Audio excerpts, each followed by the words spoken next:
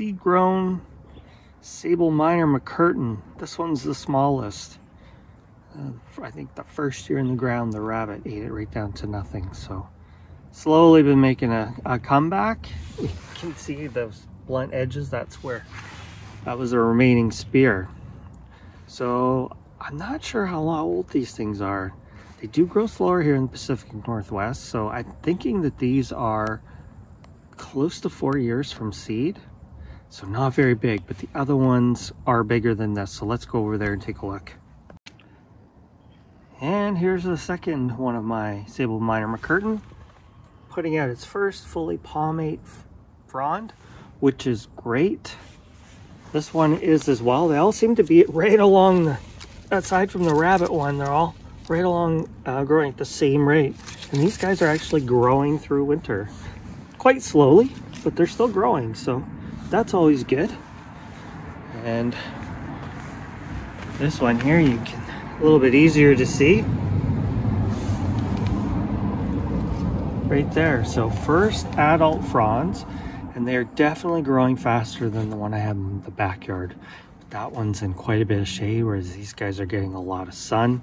In the Pacific Northwest, lots of water. I try to water these regularly throughout the summer, 3 times a week probably, maybe even more. Anytime I have the hose out or anything like that, I'll hit them with water. So they are starting to come along. They're getting there. I think this next year is when they'll start being impressive. But the one thing I didn't realize about the McCurtain minors are they do get pretty big. So wasn't the best spot where I planted them. I'll take you and show you the last one. All right, here's the last, number 5, and same thing. So the ones that were not set back are all pushing their first full fan leaf frond all at the same time. So that's kind of interesting. This one here gets a lot of reflected heat, although the Mexican orange here is starting to shade it out, but it still does get a decent amount of sun. And this one probably gets the most water of the bunch just because I have the hoses right here. Even if I'm washing the cars or whatever, I'll hit it.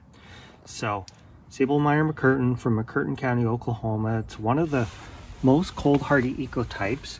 I'm 8B or 9A, somewhere in that range.